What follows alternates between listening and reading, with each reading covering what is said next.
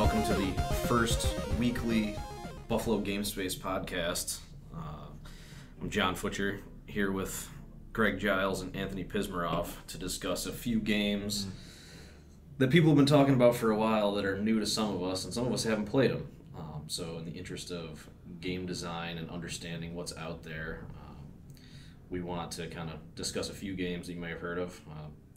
The Swapper, Thomas Was Alone, and the new incarnation of Tomb Raider, to be specific. I guess before we kind of get going, we'll just do a quick round of intros again and say hi, who you are. I'm Greg. I'm a game designer. I'm Anthony. I'm an artist. Well, that was very succinct. Yes, very. Keep things very moving to the along. point. You guys have just amazingly in-depth CVs of That's two it. words. Nothing else. I'm still in so much training that I don't feel Wait, would like you I say can... you're a designer? Yeah, because I don't feel like I can just claim one yet. I haven't seen you design anything. Well, you do it no good design if you saw it, so. I don't know. I've seen you guys do a whole bunch of stuff that, being worried about like the labels you're giving yourselves is probably the last thing you need to be worried about right now. So between the three of us, none of us have actually played all three games. No. Which is good, I think, because it allows us to kind of explain what we're talking about as we go through That's it. probably We're going to good. be relying on the people who've played the game to explain it to the other folks and kind of talk to Right. what's good and what's bad about it, try to get input on things that we might be able to integrate into our own projects or try to avoid potentially. So I've played the Swapper, and Thomas Was Alone. I You've played the Swapper and Tomb Raider. And I've seen pretty much the entire run of Tomb Raider, and I'm familiar with the other two in concept and the sense that I've seen and talked to some of the people involved with Thomas Was Alone at one point, but I don't know anything about everything that's in it. So I guess let's just let's start with the Swapper. Yeah. What is it? How does it work? I guess you would call it a puzzle platformer. But it's very like slow paced, very atmospheric, and yeah, it relies a lot on tone as much as it does mechanics. But neither of those things I feel like I feel like they're very well distributed between those. The different. I would not call it a platformer, just No? because it doesn't it has platforming mechanics, but Yeah. it's not really required. It doesn't test you in any way. The That a platform is generally not. does. Yeah, It's I just mean a way to platform move is around. definitely Yeah. So you're saying it's more a platformer in the sense that it's 2D side scrolling. Right. That's it. It never challenges you in how you have to, move your hands. Yeah, it's not like Mechanically, Mario where it's right. like jumping puzzles and it's really more about like execution than figuring out what you're supposed to do. Right. It's completely about figuring out what you're supposed to do, how you're supposed to do it. It's never about timing that jump or anything like that. Well, let's spin it back real quick then, because you kind of went right into like tone and mechanics. So before we kind of delve into that, like explain what do you mean by that? Like, what's the tone of the game? Let's say it's somber, moody, kind of mysterious. Yeah. Definitely mysterious and. I guess talk about the setting a little bit. Like, I understand it's a sci-fi game. I guess you from could what I've probably. seen. The art's a big part of it, and you Yeah. could probably explain that a lot better than I could. Do you want us to spoil it for you? I think we're gonna have. Did you ever beat it? I didn't finish it. No. Well, if we're gonna be on the podcast and talk about it, I'm gonna have to fucking spoil it. What am I? Hey, you can spoil it. I don't care. I'll finish it either way. Spoilers. Yeah, so you start at a space station. You seem to be by yourself. And then does it crash in the beginning? Is that what happened? Yeah, It you did, were ejected from like another Station. or something, Right. and then you crash into this one. Yeah. This You really lunar- have no lunar idea. station. Yeah, you don't know who you are either. It never really says anything. You're Yeah. just kind of a player. Yeah, there's very little like prologue, like just a shot of a guy flailing his arms inside a capsule, and that guy is you, and then like it cuts Right. to basically you crashing, and the game Right. starts. Yeah, which So- is great. I think somebody launched you out. I don't Launched you out of there, remember. right? I don't remember. I would assume so. Because the guy doesn't look like he's going very willingly. So No, he doesn't look like he's going very willingly at all. So I think that sets up the premise in a way that like you're kind of going somewhere you might not want to be. Yeah. In the way like he's flailing around as he's getting sent off in this rocket ship. You don't really know where he goes either. They don't really explain that. you're on a station, but it doesn't ever really say where or what's going on. Which is great. I hate when games try to explain your whole history before you start. It doesn't matter. Like, you don't need amnesia or any of that. You're just a guy standing in a like, that's totally enough most of the time. And this game kind of gets that. Like, there's only, they basically tell you you were in a bad situation and you've crash landed here, and that's all you get, and that's all you need. You don't need to know like about the guy's training or his parents were killed and stuff like that. It just lets you play right away. It's awesome. Exactly. Yeah. But the biggest part of it to me is the art, which is all done in clay. Is it? I know everything's handcrafted. I'm not necessarily sure if it's clay. Yeah, and you can tell, but it's not so obvious. That Handcrafted with actual objects. So this is Clay Fighter in space then? It's not Clay It's Fighter. basically Clay Fighter. Ichabod Clay going throwing some uppercuts with pumpkins and stuff. Everything's handcrafted out of actual objects, so everything's definitely in that sense. So. Processed a lot, and there's definitely assembled, in engine, and definitely there's a lot of like, I guess you would say filters laid over everything to kind of unify it, but it's also very clearly like handcrafted. It gives it like a grittiness to the tone because everything's handcrafted. Like everything has this sense of real, believable texture. Which I think maybe it doesn't look hyper realistic. No, but not at all. But like it is on one hand. But right? it looks a little janky to me, but like in an endearing way. Like right. It makes me sort of feel like it's just more earnest than shitty. Right. So it feels real, which is interesting, but it's does. not like trying to convince you like this is a space station, this is like where the key panels would be. It's not set up like a realistic space station would be. But it's pretty minimalist in a lot of ways, right. Actually, yeah. In the strictly in the design ways, like like Anthony said, like there'll just be a freestanding terminal with no real explanation, and you just start using it, Right, and they're everywhere. And you never question it. Yeah, you really don't. I actually hadn't even thought about that till right now that you said it. Yeah. Nothing makes sense. The layout of that ship is a disaster. Yeah. This is the worst designed ship ever. Yeah. So nothing actually there's no levels of the ship that look like it would be a functional thing at all. It really just is all to serve the gameplay. No, not really. Everything exists to serve the gameplay. It's very aesthetic, as opposed to But the big sense. deal about it, what makes it really interesting and kind of takes everything to the next level, is the mechanic is you can clone yourself up to 4 or 5 times. 5 times. And so then you can have 5 bodies running around. Just should we pause while the train goes by?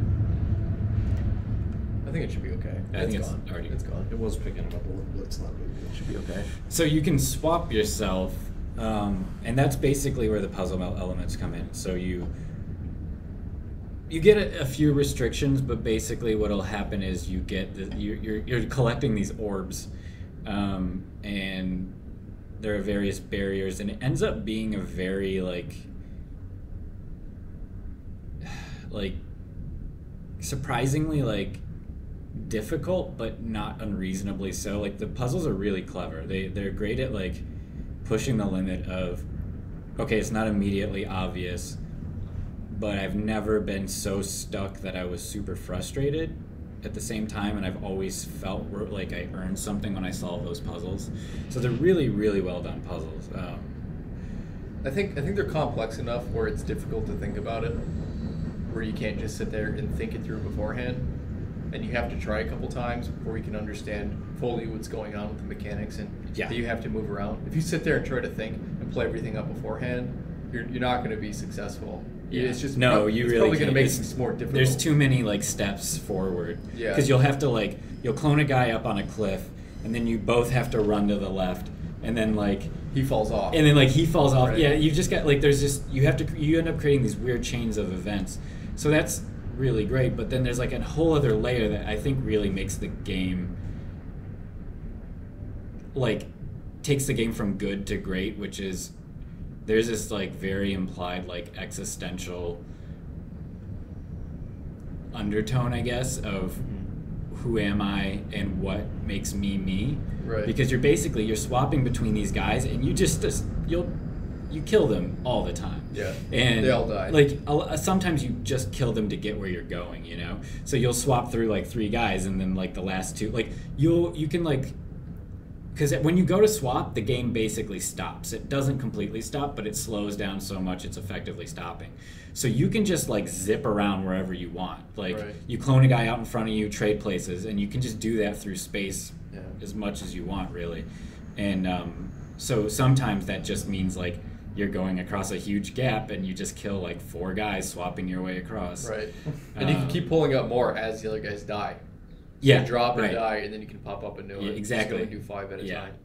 And So like if there's a giant cliff, you can like jump out over the void and just like keep swapping guys out in front of you to like. or close you can the gap. swap all the way down so there's no fall damage. Right. So you just clone a guy below And you you, have to do swap, that. and you just keep doing that. And then when you get to the bottom, the guy you clone just above the ground, when you swap in, then you just fall a foot, right? And you land on the And ground. everybody else collapses Yeah. around you in a pile. And then you just brains bodies on you. It's, Yeah, definitely. It's an interesting mechanic, and they tied into the story real well. The story is about a lot about that too. Yeah, Yeah. the story is like entirely about the gameplay mechanic Yeah. and about consciousness and, you know, the soul and what we are, things like that. And they do it in a couple of different ways, not only through the swapper mechanic, but through these rocks that talk.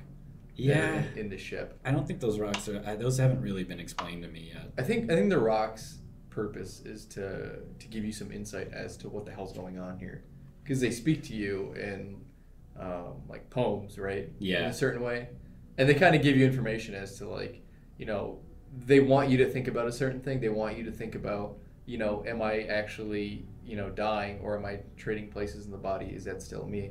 And all the things the rocks say, you know, kind of keep pushing you into that range of thought. They're like, hey, keep thinking about this. And they say some really interesting things sometimes.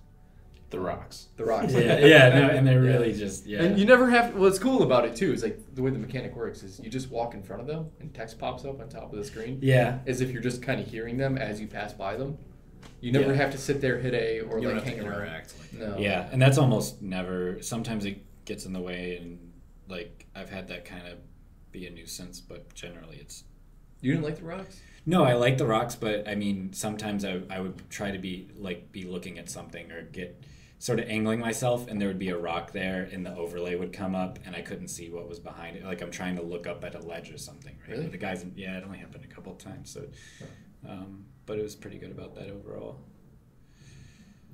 So it sounds like the Prestige in space, but Prestige. trying to get through that kind of stuff. Was that the Christian Bale movie? I think he was in it, yeah. Yeah. With Wolverine. Yeah, that's right. Okay. Yeah, I guess it was kind of like that. I thought it, In yeah. some ways. I thought it was I wish you guys had played Soma, or like knew a little bit more about that, because I think it really discussing those games against each other I think would be super interesting, because Soma's about this. They're basically about the same thing, and I think they just are completely different games, but kind of hit at the same idea in really, really well done ways. And so I don't know. I would just encourage anybody to sort of consider these games together. And I don't know what that game is. it's a survival horror game that was made by the same guys that made Amnesia. But it's all about like AI and AI sentience, and it's again like existential. Who am I? Where am I? Sort of in space and time kind of stuff. Like I would like it's a horror game, but the horror really comes from the ideas they suggest. Yeah. But I wouldn't say the Swapper is an outright horror game. I guess it could be considered slightly. I wouldn't say it's a horror game. But I think it's interesting in the way that it proposes those ideas without trying to take itself way too seriously. You know, it just proposes the ideas and leaves you with that to think about, rather than like crafting this overly dramatic, epic story around it. Yeah, like you just sort of like. I find myself when I'm thinking about, I guess the the deep questions and thoughts that the game gives you. Those more come to me when I'm just solving a puzzle and just kind of fucking around, and I'm switching between guys, and I'll start thinking like just about, you know, I guess the questions the game raises, more so than like it's not in a cutscene or it's not necessarily barked at me by a character, but the characters do sort of talk about it. But I think it's interesting what the Rocks propose, because it makes you think about those ideas within the game's world, not necessarily your own, but you're thinking about it. Like, wait, I'm transferring characters. Right, so the rocks aren't basically saying this is what it is, but the No. rocks prime you to. So I mean, Right. if they weren't in the game and you're doing the stuff, it might be lost on some people that you're like dropping bodies everywhere. Right. Whereas like they prime your thoughts to be like, hey, maybe you should actually think about what the hell you're doing for a second. Right. And it doesn't get in your way or stop you, but it plants that seed in your brain so that when you are solving a puzzle and dropping bodies from the sky, you might start thinking about like, what the hell am I actually doing? And you totally do. You think about it. yeah, you do. Very much unlike how you think about stomping on Goomba's heads. Mario, like you just never give it a thought, right?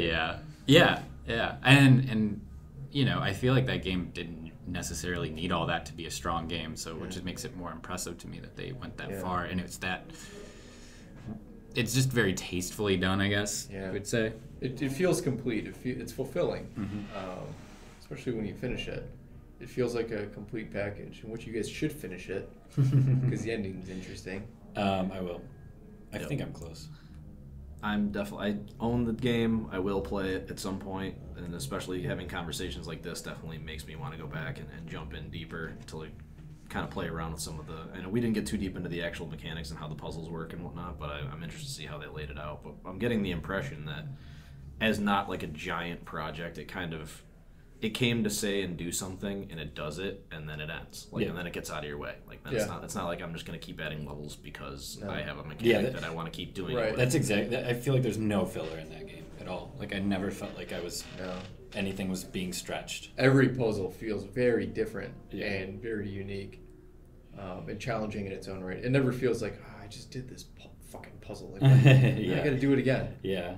Yeah, I think that was the thing that like Braid did well, where it was kind of like each thing was a new concept, and sometimes you almost wish like, oh, I wish there was more of that, but then it's like, no, that's what you That's get. all you need. I played. Just You one or played two. with the concept. Move on. Do something else. Nothing overstays its welcome. Right. You never get sick of anything. But the swap, the point of it is to just collect an orb, which is totally just kind of like a MacGuffin. Like there's actually no purpose to the orbs. arbitrary. Yeah, No, they're the completely orbs arbitrary. are like they're like pieces to a portal usually. It's it's to open stuff. Yeah, it's it's a like key. there's lock like and key mechanic. a series of hub worlds is the way I was understanding it to be. It's the flag. Yeah, it really It's is. just a checkpoint to get to in order to complete the puzzle. Yeah. All right. Well, I think that's a good kind of coverage of kind of what the Swapper kind of brought to the table for your guys' minds as far as like how it would kind of spur your thoughts into like what you would want to do with something similar and like what it did well. So I guess let's move on to another one that we wanted to talk about, which was Thomas Was Alone. I think I've never cared about blocks so much. Tell me about this block. Let me know more. Not since Legos. I never played with Legos. I don't know. So tell us about Thomas Was Alone. Give us set the scene. What is this? You two game? never played it, right? Yeah. What I know about it. I know a lot about what's going on. It's but- narrated by a British man. I know that's about. He plays a block. It's not even a block. It's a rectangle. Block is 3D. Well, that's Rectangles different. are not, right? It doesn't even have 3 Oh, I dimensions. see. It's only got 2. Okay. He plays a rectangle, and it's a platformer, but he ties in a narrative as to why these rectangles are jumping around and exploring. And he ties it exactly in with the mechanics. And he gives a narrative to each one of the mechanics, and he builds it up as you go along. He adds more mechanics, adds more narrative to why they're doing things, and also confronts the idea of, why is the rectangle or you even doing this? And he's like, I don't know. It's my intuition. It's my gut feeling. And so I think what he does is he tackles a lot of ideas as to why we play games. And I actually don't think most of it is because of narrative reasons. I think it's just intuition. It's like, I see that ledge over there, I want to jump on it, right? If you have the ability to jump. Yeah. And so he integrates that kind of stuff with the mechanics of the game, which makes it so interesting. So you're a block. What can you do? You can Thomas jump. is Thomas the main character block? Kinda. I'd say Thomas is the main character. There's a lot of other characters you end up It playing sounds as. like there's a lot. So Yeah. so explain a little bit about what they can and can't do. Each block has different properties. Some of them, like Thomas is like your all-around block, right? He's got a good jump. He can move at a decent speed. That's really about it. Those are like the But he can't like mechanics, right? shoot or. No, there's no shooting, nothing like that. Does he have little block hands? Nope, no block hands. He's just a Just rectangle. one block. Okay. Some of the other characters jump really high, but they're different in shape. You know, they're taller. Another one moves slow, and he's got a super short hop.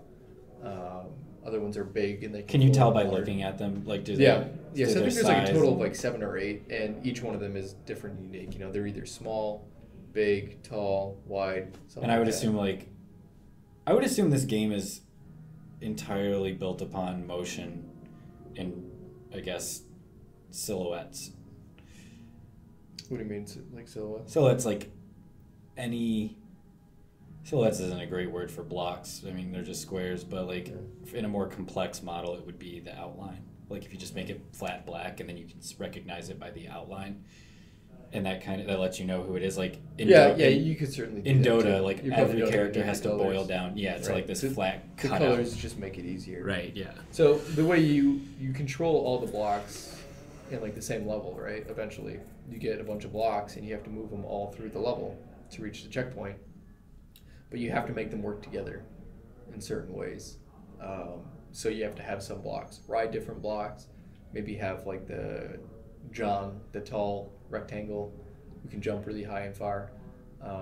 Jump up somewhere to hit a switch, which opens a door. Things like that. Do you control them directly? Yeah, you control all of them, only one at a time, so you have to switch between them. So it's like you have to make them ride each other, things like that.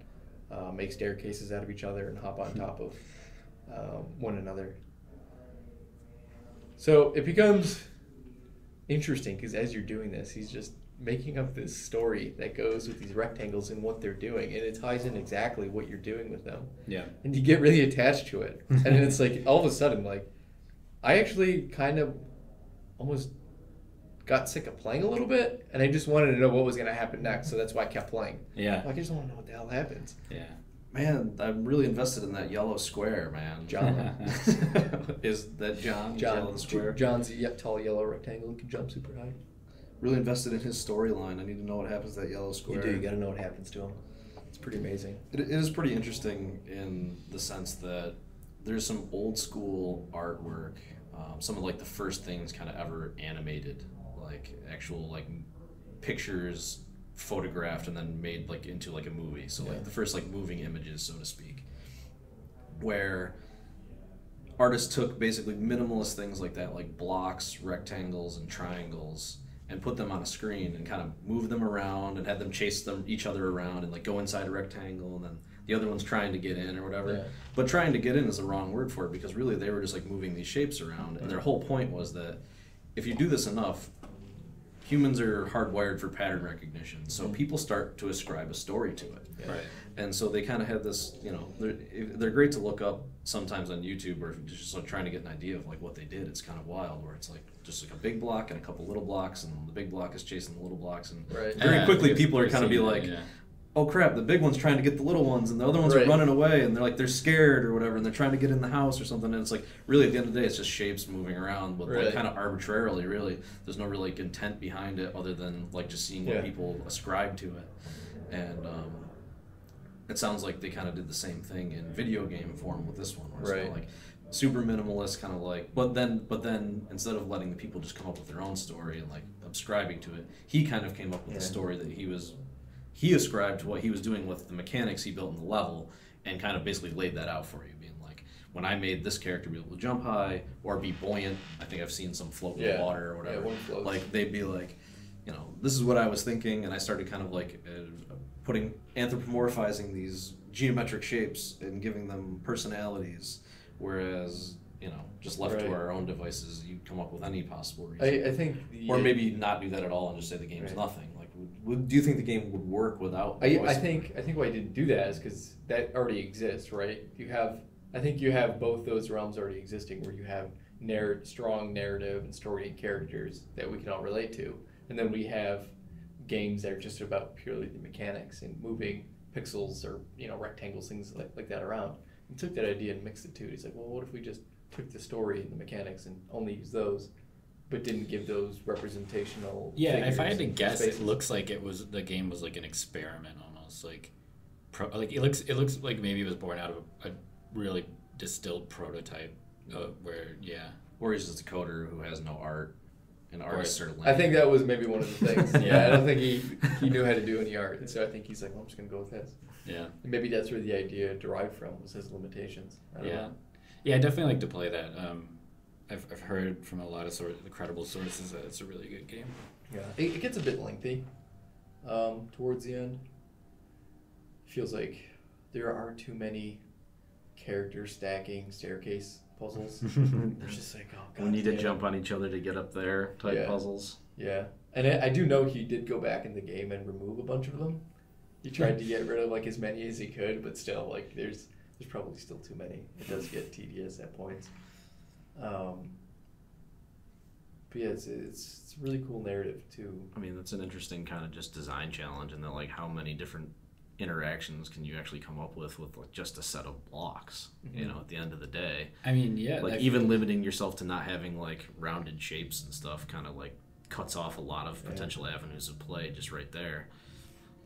So I'd imagine that like the stacking your characters to get up there is like the easiest thing to like go with, and then everything else is kind of like a challenge to actually come up with something interesting that's still doable.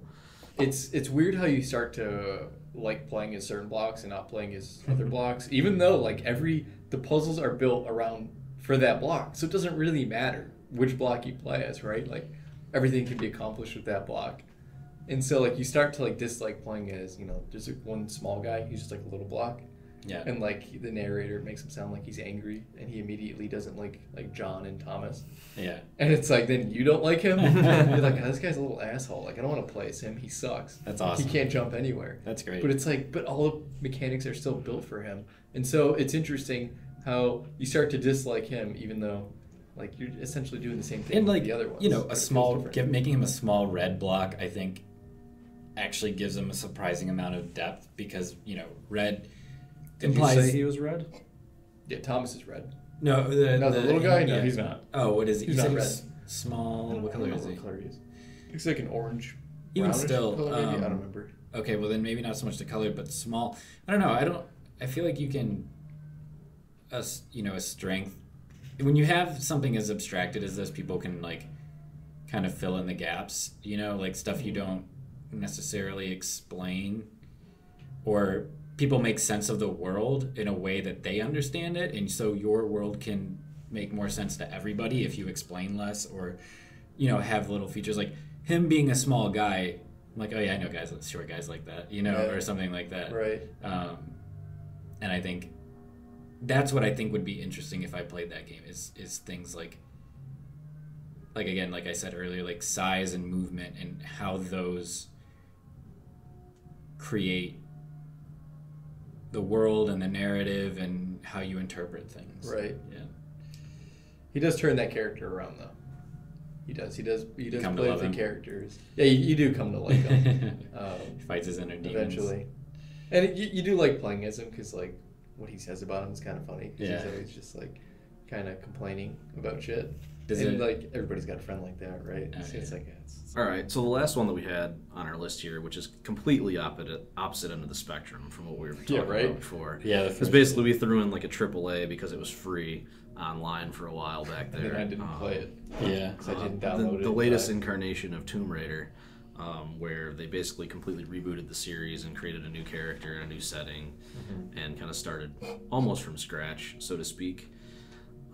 But this one is about as far from indie as you can get, Yeah. with the level of production quality and sheer number of people and workforce that worked on this game that like led to making it what it was. Yeah. So I guess what to say about this new one? I mean, really, like the thing that struck me out the gate, and that would probably be the biggest thing that you see in the difference between the two, to like literally the mirror opposite of Thomas Was Alone, just anthropomorphizing shapes. Yeah.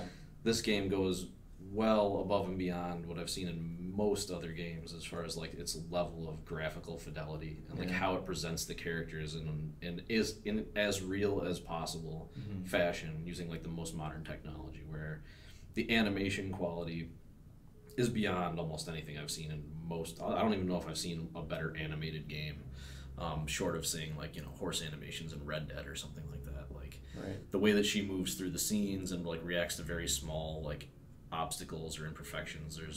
There's very oddly shaped passages and certain things where she kind of like crouches down or leans up and over, and like it's very fluid. There's no like, there's 8 animations in the game and they switch between them. It's like it's very fluid and blended. Yeah, they together. chain together seamless. Like, you know, I don't remember ever seeing any like goofy shit. You know, usually in a game like you can make your character just jump weird or something, and I'm sure it's in there, but I don't really remember it.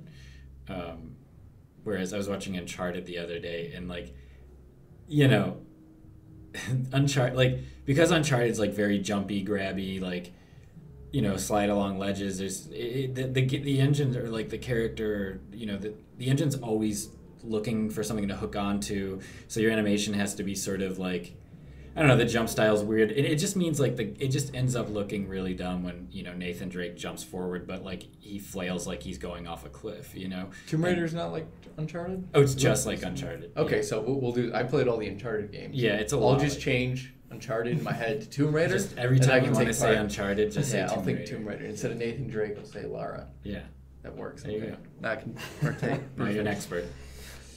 Yeah, but no, I'm not familiar with the Uncharted stuff, but yeah, just the way that they kind of let her move very freely, it brings life to the character without having to do voiceover or explanation stuff. There's lots Which of they still voiceover. do. There's lots of voiceover, lots of cinematics. The Yeah. game's very. Did she talk a lot in that game? She talks quite a bit, and people are always talking to her. Does that get annoying?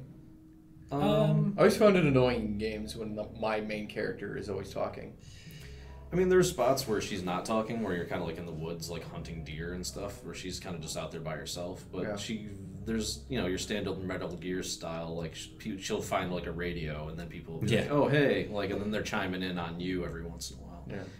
And she responds to them as opposed to just being a silent protagonist. I mean, they went the complete opposite route of just like letting you fill in your own story, like kind of somewhat like the Swapper, or like kind of do a voiceover with like no graphics like Thomas Was Alone.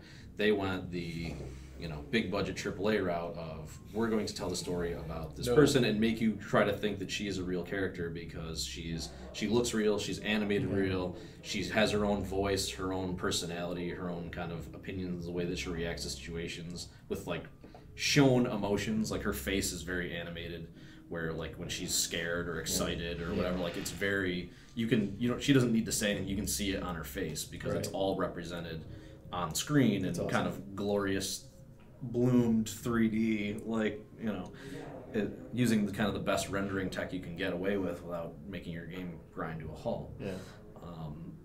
So it's very much, you know, the blockbuster approach of, Yeah. you know, we're So gonna no make, personal interpretation out of what's going on. not necessarily. I mean, in as much as when you watch a movie, you can interpret somebody's emotions by looking at their face. You know, like she doesn't have to say like, I'm scared now. Like you can see her and be like, you know, she's scared by the way she's moving, because that's actually animated in the way she's like kind of creeping around now. Like when a certain scene happens, she's not running the same way she was running in the last scene because the tone's different. And they actually animate that, and you can kind of tell just by the way she moves through the scene. Is this a stealth section? Is this a section where you're just blowing everything up? Because that's one thing that the game does have quite a bit, which I kind of felt was odd almost. Blowing stuff Just up. knowing, like, having played the original Tomb Raiders from like PlayStation era, as much as the graphics kind of were laughable now, the game was really about exploration more than kind of anything. Like most of the tomb kind of running around was kind of empty. Like it was really like there was jumping puzzles, there was puzzles to figure out. More like traps there was lots of traps, very little gunplay. Like she had double pistols, and I always thought that was very cool. But I remember like me and my friends just like jumping around the rooms and doing like cool backflips and shooting the guns at nothing. because it's like I just want to see the guns being shot, but like there's very few like enemies you actually have to fight. Yeah, this like, is not that. This falls into like the Gears of War, like Resident Evil 4 type, like over the shoulder, take cover, pop out, blast things. You know, red exploding barrels everywhere. Right. Yeah. Of course. Of course, they did. You know, the gunplay is pretty slick though. I mean, she's got a bow that you can upgrade. All the weapons are upgradable. She gets like a shotgun. She gets her pistol. They really toy with the player of like the iconic double pistols, like for almost the entirety of the game. She gets a pistol very early on, but she doesn't get doubles. And she's almost offered up like a second pistol like multiple times. And you're always waiting for her to just pick up the other one and be like, yeah, I got my iconic callback moment. Yeah. My dual wielding pistols, it's finally happened or whatever. And it's like kind of like one of those things at the very end, like her friend, like he loses his gun in like a thing that happens in the story, and she like picks up his gun with her gun, and she's got like the double guns, and it's it's like right at the end, and it's like, and then she's like oh shit, like the double guns are out finally. Like they really don't just jump right in there like, oh, she's got double guns, or right in the beginning of the game she's just running around dual wielding on everybody. It's like it's a slow burn of she starts with like almost no weaponry and gear, and they do a good job of kind of meeting it out like throughout the game of like, now you get a grappling hook thing. Now you have like an axe that you can like climb things and like open shit with. You have torches. You get a bow that's like just like a wood and like a piece of twine that's like barely able to like kill deer. And throughout the game she gets like a better, but then by the end of the game she's got like some crazy compound Rambo bow with like exploding tips and stuff. And like, you know, and then it's like, it's rare that in a game when I get my upgrades, or I don't look forward so much. Like I'm like, all right, well, I get the upgrades, so I'll upgrade my thing and whatever.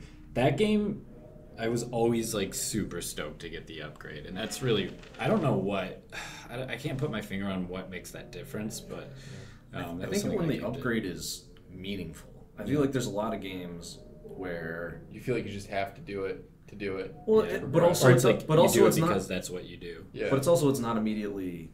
It doesn't feel different, right? Like, so if you're playing like Diablo or Destiny even, or like some of these games are like, let's just point to like an MMO or like a role-playing game. It's like, you upped your stats. Right. Like now you do 2 more damage. Well, what does that mean? Like, does the game play that much differently? Your attack animations are the same. The way that the characters react to you are generally the same unless you unlock completely new abilities.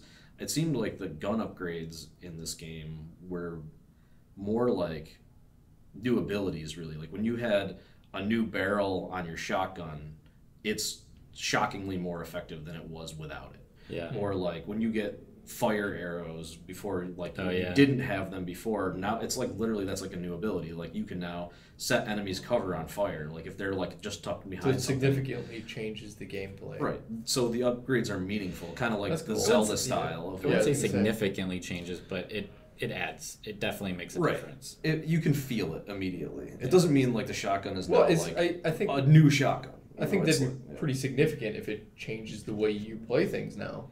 It does it's not.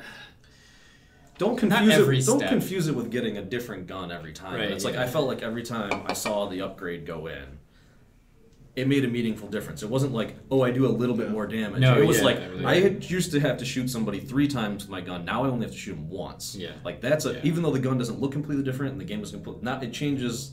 It made a meaningful difference to invest stuff into that weapon to make it like that. Or now it has like twice the capacity. Now I have to reload half the time that I used to spend reloading. Like, it makes a meaningful gameplay change. I mean, it doesn't turn the whole game on its head. Like, oh, now my gun's OP and everybody dies in one hit, like immediately. But the one thing I will say is that game could have been more difficult. It was a little too easy. But I played through it. I think those games kind of have to be. I feel like they fell into the content trap. Like we were kind of talking about how it's so finely rendered and animated and scripted, and there's cinematics and the whole thing. You know, the Miyamoto approach of like they want everybody to experience all the content that they've created. They don't want to make like this amazing cutscene that's the end of the game that only 2% of the players are going to get to because the game's so hard. Yeah. Also, I don't think difficulty is what those kind of games are about. I think it's about experiencing the action. No, it's more about the adventure and the action and they're trying to be more movie. I played Uncharted on like the hardest difficulties, all of them, and it sucked. It wasn't any fun because like it was just it just got annoying. They're frustrating. Yeah, like all right, I know what to do. The only difference you had to do was basically just sit behind cover longer and more often. And those games will, and like Uncharted will throw waves of guys at you forever. But Tomb Raider Forever. never does that. That game is actually really dense moment to moment, in a way that Uncharted isn't to me. It does seem like when you're in a fight in that game, like you know you're in a fight, and there's like X number of enemies that are involved in the fight, and when the last one's down, it's over. They don't keep running out of caves. There's moments in Uncharted you're like, what the fuck? Yeah. Like, is this shit gonna stop? Like you're fighting for Uncharted, honestly, there was at least when I first started, and probably a couple times throughout the game, I was wondering, am I supposed to be hitting a button or something? Like, because these guys, I've totally wondered the same thing. Yeah, literally, that's what Call of Duty did. It was like some of the old Call of Duties, and they've gone back and forth on this, and they've now they're to the point where people are onto them, where they can't get away with it so much anymore. But it's kind of like if you go back to like Modern Warfare, their enemies will spawn forever. At certain points in the game, they will spawn forever. You can clear an entire street, and if you don't cross a certain invisible tripwire, they will keep spawning forever. And so the game eventually, like you kind of eventually figure that out. And when you're playing on the hardest difficulty, it becomes like that's the difficult part. It's not so much taking the headshots and like getting the right cover and getting the line of sight on everybody. It's dropping enough guys so you can sprint across that invisible tripwire so they can stop spawning. Yeah. Because otherwise you're stuck there forever. You're stuck there till you run out of ammo. And they just keep coming. It's kind of like Ninja Gaiden with that fucking bird. Any infinite spawning birds or Medusa heads, you know. That fucking bird. I know Anthony's playing Castlevania tomorrow during Extra Life, so that'll be fun. But yeah, the invisible tripwire has always been one of my most hated mechanics because it changes the game. The game should be about running and gunning and taking out the enemies. It becomes something different where it's like it becomes a frustrating slog of, all right, what's the right number of enemies that I can take out and then sprint up the street and still survive just to cross that line, arbitrary line that you don't even know when you crossed it. Right. You just know that it's there somewhere, and you got to sprint to a new place and try to take cover before you die. Everything that's seen is now arbitrary because why do they have an infinite amount of guys to throw at you? Yeah. Why is there an arbitrary line that stops them from coming after you? So it's just kind of stupid. There's a lot of reasons I can't stand that. Yeah. Well, it's because it's at a certain point it's no fun. It's just like, what the hell? I just killed all these guys. Yeah. When's anything going to change? Yeah. Did I miss something? Right. Do you know what the worst thing is though? Is that Uncharted, the way it throws waves at you in the first one like that. To like Anthony or I were saying, like we were wondering if there were triggers. There's actually a point at the end where you do have to trigger something, but you think it's just Uncharted being Uncharted, and you just sit there just killing just tens of these like zombie things. And the first one's pretty brutal. It's oh my god, it's just like the first one's rough. And that's the worst of like the game has set a certain expectation and then they just change it without any messaging whatsoever. Like, and it's not that the game has to come out and tell you what it's doing, like, because we're all kind of generally against that for whatever reason. Like, we don't want that to just like, hey, now this is happening, you know. But when the game sets a certain expectation, it's like, okay, this is how this thing works. You've been playing it for hours. You understand the mechanics and what it's trying to accomplish. And then it just silently changes the rules on you. Yeah. Without any type of notification that anything is different. Then that's a recipe for frustration. Yeah, like you're going to frustrate your. I wouldn't say it completely does that, but it is a little bit of that for sure. Yeah, it gets that at moments. Yeah, it could be aggravating. But yeah, they're still fun games. I like them. They're alright. The second one's multiplayer is sweet. Oh, I didn't even. The third one was shit. The second game's multiplayer was a lot like Halo. The way you had to control the map, and it doesn't look like Halo, but it was. You had to control the power weapons on the map and move around. I hate that. I love that. That's what I'm all about. And I hate spawning weapons of mass destruction. The people have memorized you learn how to the map, control them. Stop sucking. Get your fucking timer out. So that's what I'm trying not to do. I don't find that fun. I don't find timing that and controlling the map. All you gotta do and becoming overpowered against my enemies. I want to kill them because I shoot straighter than them and I get the drop on them, not because I have a weapon that's just massively stronger than theirs. That's your just want a power fantasy. You're just like, I just want to be stronger than anybody on the map. No, I don't want them to be able to kill me. I want to be able to kill them with impunity, and then they all die, and I laugh and say, ha. If it's available to everybody, and that's what you want to go for on but the it's map. not once people have memorized the map, and you're that guy. Like, it's not available to everybody. That's your fucking fault. It's just I've been on both sides of the equation. You know, I was that guy in GoldenEye where I knew where all the body armor was and where all the weapons were going to spawn, and I would run around the map just collecting it just so nobody else could get it. right, but it makes And it you- more and you interesting. just dominate. It makes it more interesting when both parties have the capability to do that or know when to do it. But the problem is, once somebody has it, they have the advantage to keep it. Especially if you know how to do it. Like Yeah, if so you you if don't you're let if them you're, have if you're in GoldenEye, for example, you get the body armor first. If somebody else knows where the body armor is too, and you're both running for it, and you get it first, and you get in that one-on-one gunfight with them, Yeah. 99 times out of 100, you're going to win that gunfight just sheerly by having double the amount of health that they do. Now they're spawning somewhere else on the map, and you've got a better chance of getting the body armor again. And so basically, you're setting yourselves. Well, it depends how fast it You're spawns, setting yourself above everybody else in the game by virtue of knowing the map and controlling these Right, but to overpowered constantly weapons. the game needs a balance where you can overcome that in certain ways.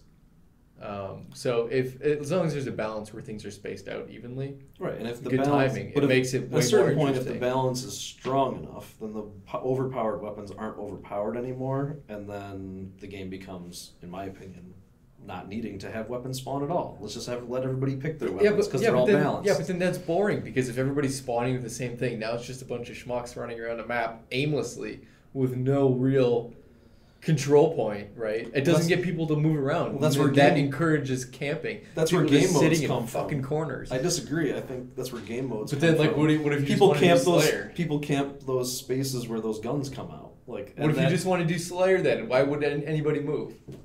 to kill other people? Yeah. That's why people play deathmatch And Call of Duty. then when those Yeah, people deathmatch, get the Counter-Strike. lead, and then when those people get the lead, what do? Why are they going to go out and risk turning their backs down a hallway? You're just going to get shot in the back, right? So you just camp in a corner or in a safe zone with your entire team. Well, you're playing it Halo. doesn't work. Generally speaking, those people that camp, like that stuff is kind of like a thing of the past, really. No, Like it's not. The maps, Totally the works. maps are It's built, not a thing of the past. but they're not going to be the top guy on the team. Just by virtue of the maps are big enough, there's so much other action going on. If you're playing deathmatch and you want to be number one on the team, your kill death ratio might be great. You might go 10-0, but there's going to be other people in the game that go 33-10 or like 46-9. No, but because if they're you're playing engaging in the stuff and competitively, winning. You're going to play it the smartest way possible, which is play super defensively and safe once you get the lead.